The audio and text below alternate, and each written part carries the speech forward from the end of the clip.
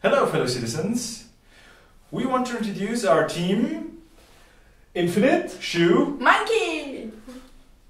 Perfect. Hi, my name is Phillip and I'm the leader of our small modding team. My professions are architecture and software engineering. Currently, though, I'm working in a local motion design company.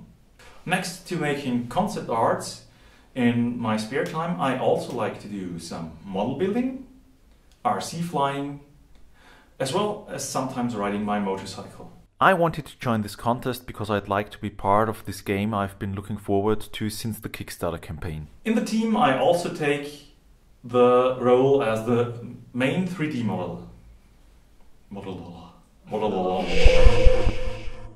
Hello, my name is Hanna Erkinger. I'm Phillip Erkinger's little sister. I'm 24 years old and just finished my studies in graphic design.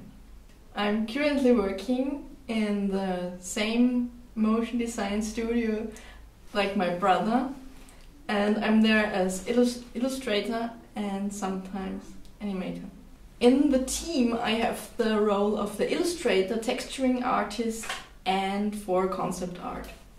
I love to draw and design different kind of creatures and doing concept works.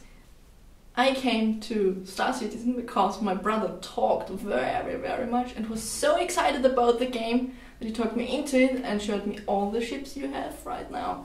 And I said, I love the Aurora, I want one. And he bought me one, so here I am. Hi, my name is Phillip Sackel. I'm still in my 20s. I met Phillip Erkinger while studying architecture together.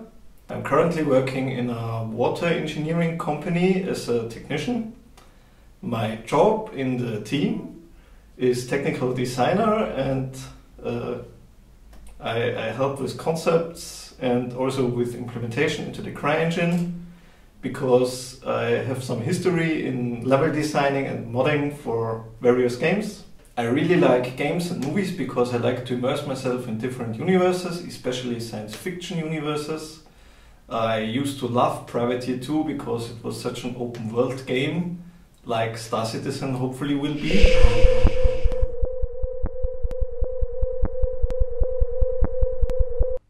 All three of us are coming from Graz, the second largest city in Austria.